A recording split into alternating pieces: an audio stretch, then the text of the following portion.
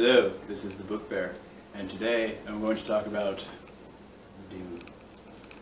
Some of you may have heard of this, some of you may have not. I had heard about this book series for a long time. I had never had a chance to get into it just because of other stuff. My best friend, when we met, the first thing she told me was I had to read Dune. And I was like, I will get around to it. I've been wanting to, I hadn't had a chance to. And so what she did, she bought me an Amazon copy of the first one and told me I had to read it or we couldn't be friends. So I started reading it almost a year later, and 6 books. I have read the Frank Herbert series section.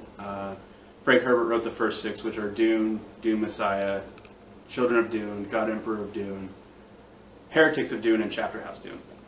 There's a lot of books to memorize. He unfortunately died with leaving notes for Dune 7, which Kevin J. Anderson and his son, Frank Herbert's son, Brian Herbert, have actually continued the series. They wrote like a whole bunch of other side stories. There's prequels, there's legends, and then there's 2 more that finish out the series, which I can't think of the name right now, but that's not important because we're not going to be talking about them because I haven't read them. So, though Dune is this, for me, it's a sci-fi book. It's about some unnamed time in the future where humans have scattered beyond Earth and they've settled on these different planets. There's this weird technology thing where a lot of like computer stuff, actually Frank Herbert made a decision not to put that in. He basically made it so the computers were destroyed by humans. And so you have this world where you have, light speed travel and you have laser weapons, but there's no computers. So it's very interesting in that aspect. If you hear him meow, it's a cat. Not me, I swear. I only meow occasionally. So there's that aspect of Dune. But besides that, there's this really interesting political thing that goes through the whole thing. So if you like political stories, definitely something that you're like, oh, sci-fi, I don't want to read that. But if you like political stories, you could definitely pick it up. There's this power struggle versus these powerful families that are in control. There's this group called the Bene Gesserit who want to basically be puppet masters behind everybody. There's the Bene Talaxio. I'm going to butcher names, by the way, because I can't speak English, let alone any other language. They're basically this side people that they have their own thing they do. I don't want to give away spoilers because they don't really come in until later on, but they have their own stuff they do. Then you have the Ixians who are basically making crazy technology they're not supposed to because it's been outlawed, but they're doing it anyway. And so you have all these different factions that are happening, and some are taken away, some are added throughout the series. And so they're always, each faction has their own thing that they're worried about, that they want to do. Which is really cool because as you read, I mean, Dune compromises, I think, like 4,000 or 5,000 years of history between Dune and Chapter House Dune. You have this huge expanse of time. And there are gaps that happen, which when they wrote Legends of Dune, it kind of fills those gaps in. But aside from a jump that happens between Children of Dune and Dune Messiah and then Dune Messiah and Heretics, you get most of that history within the book. So you're only missing a few thousand years of stuff, which sounds like a lot, but in total really isn't that much compared to the series. And you see not just the political changes, but the family changes, the people changes, the ecological changes on each of the planets that are represented in the story, because there's several different ones. You see them change throughout this course of this history for whatever reason is changing. And I'm being very vague because I don't want to give away plot points and stuff like that. And at the heart of the story, you have the main family, which is the Atreides. They're the ones that really drive everything forward for the most part. They're the backbone of the story, basically the narrative. And there's a lot of different things that happen with them throughout.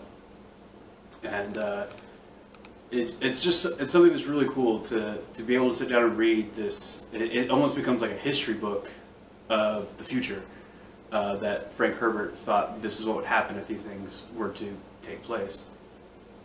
So you see this evolution of people, of the ecological, of the political evolutions, as in this time period of 6,000 years, you see empires come up and empires come down. And behind it all, you have this religion that slowly, it starts as one thing, there's like an overarching that starts as one thing and grows to be something and then changes, but it's always driving what's going on. It's called the Golden Path, and I think you actually hear about it first time in actually the second book. But it's this idea that certain characters get, and they want to push forward, and they're willing to go to whatever it takes to make sure this happens. And then you see the fallout of those actions take place in the later books. And it's just really interesting to see, because Frank Herbert, from what I've read, he grew up as, I believe, Catholic and then converted to Buddhism later on in life.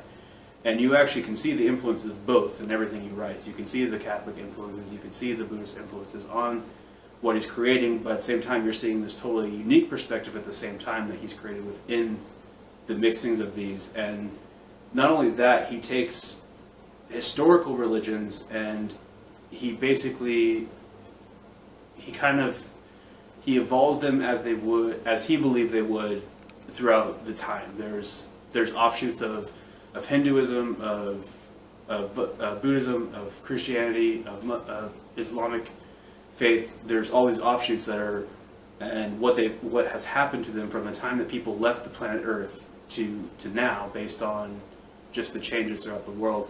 So if you're interested in sci-fi, if you're interested in politics, if you're interested in religion, if you're interested in aliens, slight romance, there are so many different things within the Dune series that don't let first of all decide. I mean, the first Dune is probably the longest, I think, and it's 883 pages.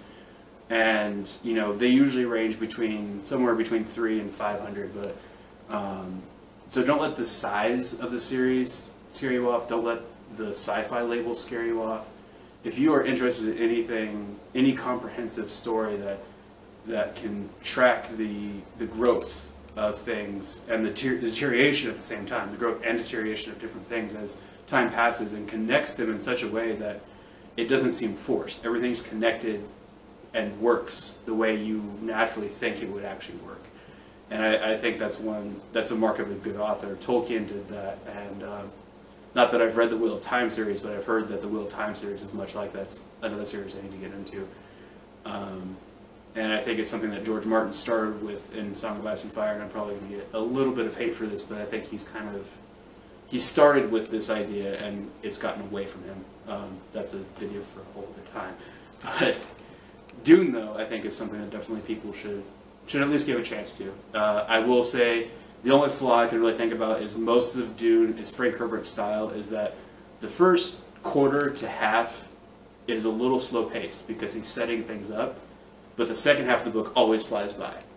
So if you don't mind slow pace in the beginning, and if you can wait that out, if you're not someone that minds that, you'll have a lot of fun time reading these books. Definitely recommend them, and that's all from Book Bear. Dune.